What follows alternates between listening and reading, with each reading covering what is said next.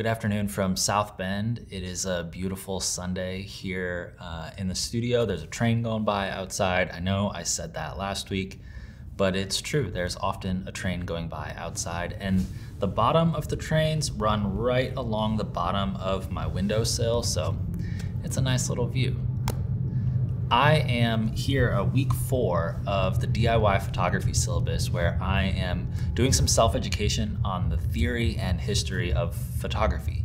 I've been a photographer for a while now, but haven't done any of this education, and it seems to me that that is a mistake. And so I've been buying some photo books, buying some books you might have read in school if you went to school for this sort of thing, and the plan is just to read it and talk about it in a pretty straightforward way here on the channel. And so this week I'm heading into some travel. The next week I'm gonna be in New York City and Long Island working a job. And then the week after that I'm gonna be in Wheeling, West Virginia doing some walking and photography. I'm still planning on bringing my reading and filming these videos while we're traveling, but it's probably gonna be on my laptop. It's not gonna look quite as nice as the studio here. To complement my travels this week, I got this book. It's called Hometown by Joseph Szabo. It's a photo book, and his work primarily is of people and teenagers. And this one is black and white photography of landscapes and buildings in Long Island, where he's from. And so I'm very excited. We're gonna be driving all across Long Island tomorrow. Actually, and I'm very excited to bring this along and sort of flip through it as we're driving and hanging out there, and then I think I'll talk about it here on the channel next week. But the focus this week is this book, Camera Lucida. I said last week that I was going to be getting into this, and I have read part 1, which is roughly the first half of the book. This is not a huge book, but it's sort of in the canon of photography theory. It's the sort of book I mentioned last week that people often reference to me or mention, assuming that because I'm a photographer, I must have read it, which is not true until now. And so this book was published in 1980. It's by Roland Barthes. He actually died, sadly, just months after this book came out. And it's a very personal book. So it's sort of his personal exploration of what is photography? Is photography a sort of definable art form or practice amongst what he would call the community of images? Can we talk about photography the way we talk about cinema, with sort of like definable qualities and hard edges to it? And so he gets started right here on the first page with sort of this statement of inquiry. He says, "This question grew insistent. I was overcome by an ontological desire. I wanted to learn at all costs what photography was in itself, by what essential feature it was to be distinguished from the community of images. Such a desire really meant that beyond the evidence provided by technology and usage, and despite its tremendous contemporary expansion, I wasn't sure that photography existed, that it had a genius of its own." And so he sort of starts out here by saying that he talks about a photo that really had grabbed him at one point in his life. And that sort of emotional response to a photo is where he sort of starts with this inquiry of seeing that there are occasionally photos that grab him and mean something to him and stick with him long past when he's looking at the photo, but was having trouble sort of reconciling that with this question of like, what is photography? When we talk about the photographer, what are they doing? And what is it about it that separates it from just all these sort of other images that at this time, as you know, in 1980, and especially today, we have more images coming at us than ever. And how do we sort of look across the expanse of this community of images and say, that's photography, and this person is a photographer? And he has an interesting method for going about this line of inquiry. He recognizes that there are only certain images that really grab him, and not all of the ones that we might be told are the photos that really should stand out to us, that are like important photographs from important photographers. Here in chapter 6, he says, I see photographs everywhere, like everyone else nowadays. They come from the world to me without my asking. They are only images. Their mode of appearance is heterogeneous. Yet among those which had been selected, evaluated, approved, collected in albums or magazines, and which had thereby passed through the filter of culture, I realized that some provoked tiny jubilations, as if they referred to a stilled center, an erotic or lacerating value buried in myself, however harmless the subject may have appeared. And that others, on the contrary, were so indifferent to me that by dint of seeing them multiply like some weed, I felt a kind of aversion toward them, even of irritation. There are moments when I detest photographs. What have I to do with Atget's old tree trunks, with Pierre Boucher's nudes, with Germaine Cruel's double exposures, to cite only the old names? Further, I realized that I had never liked all the pictures by any one photographer. The only thing by Stieglitz that delights me, but to ecstasy, is his most famous image, the Horse Guard Terminal, New York, 1893. He has a picture of that one right here. He goes on, a certain picture by Mapplethorpe led me to think I had found my photographer, but I hadn't. I don't like all of Mapplethorpe.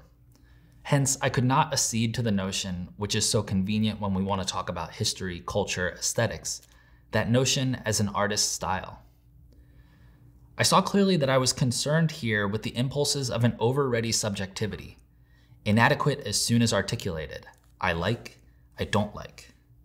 We all have our secret chart of tastes, distastes, indifferences, don't we? But just so, I have always wanted to remonstrate with my moods, not just justify them, still less to fill the scene of the text with my individuality, but on the contrary, to offer to extend this individuality to a science of the subject, a science whose name is of little importance to me, provided it attains to a generality which neither reduces nor crushes me. Hence, it was necessary to take a look for myself. He then goes on to talk about that what he's noticing, that as he looks across the old names, he calls them more what we might think of as the great photographers, the fact that maybe only one in their entire catalog sticks out to him might not be an indictment of photography, but might actually be sort of the path to understanding what photography is and what its power is in our lives. And that by sort of removing all of the rest of them from his field of inquiry and just focusing on these single photographs, he might be able to actually get to what's going on inside him when he sees these photographs.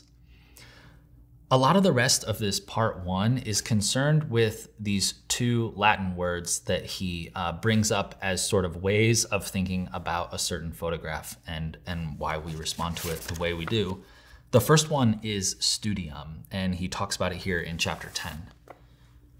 What I feel about these photographs, and he's talking here about photographs that he doesn't really have much interest in. What I feel about these photographs derives from an average effect, almost from a certain training. I did not know a French word which might account for this kind of human interest, but I believe this word exists in Latin. It is studium, which doesn't mean, at least not immediately, study, but application to a thing, taste for someone, a kind of general enthusiastic commitment, of course, but without special acuity.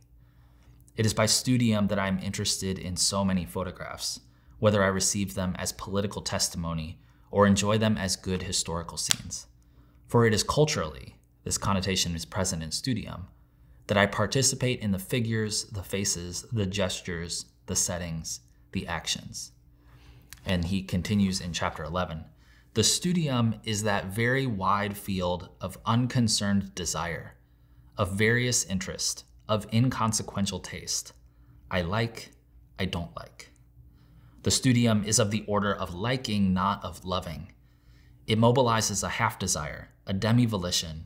It is the same sort of vague, slippery, irresponsible interest one takes in the people, the entertainments, the books, the clothes one finds all right. So the studium here, it's pretty clear there, is sort of maybe photographs cultural positioning in the world, and that by there being some maybe overlap in your cultural positioning, that might be why you're interested in a photo, and just sort of the things of life that, like he's saying, clothes that are all right, that, you sort of see and they pass by, but don't really stick out to you or stay in your mind after it's right in front of you.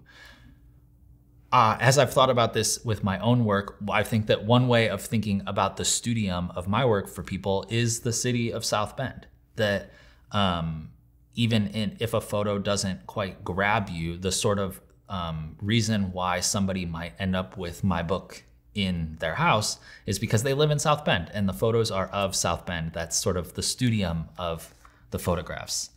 And but he sort of pairs this with another term, punctum, that he says is sort of the key to understanding why a certain photograph might live with you longer.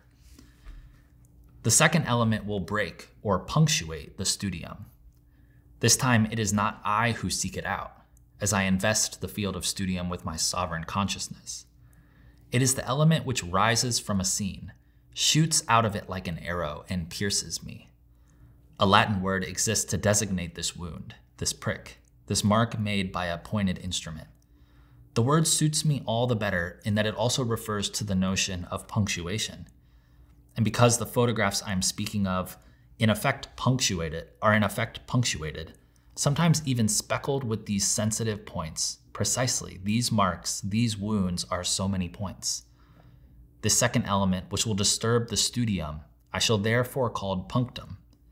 For punctum is also sting, speck, cut, little hole, and also a cast of the dice.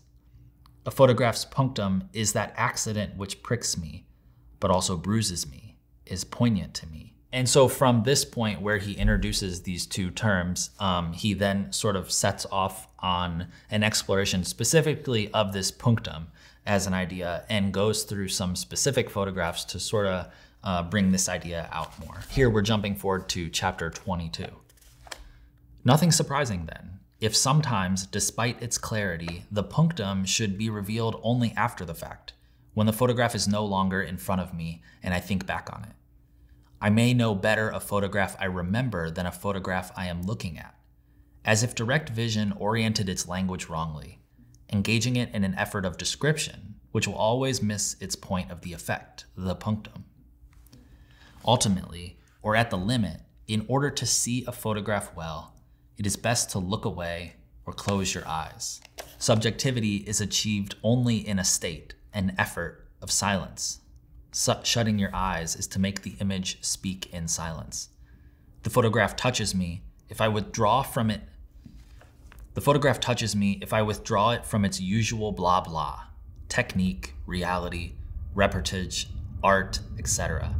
To say nothing, to shut my eyes, to allow the detail to rise of its own accord into effective consciousness. Last thing about the punctum. Whether or not it is triggered, it is an addition. It is what I add to the photograph and what is nonetheless already there. Do I add to the images in movies? I don't think so. I don't have time. In front of the screen, I am not free to shut my eyes. Otherwise, opening them again, I would not discover the same image. I am constrained to a continuous veracity, a host of other qualities, but not pensiveness, whence the interest for me of the photogram. And like I said, a lot of this second half of part one is him going through specific photographs that have this sort of punctum to him, that have stayed with him. And he would say that the punctum is not even something that the photographer can be aware of or can plan, that if they attempt to, that they often will miss it. It's something that the spectator can only see for themselves and can only sort of discern for themselves over time, as the image lives with them in their head and it rises into effective consciousness, as he says. And so here at the end, he sort of wraps up this part one by taking us into where he's going to go in part two. He says, proceeding this way from photograph to photograph, to tell the truth, all of them public ones up to now, I had perhaps learned how my desire worked, but I had not discovered the nature of photography.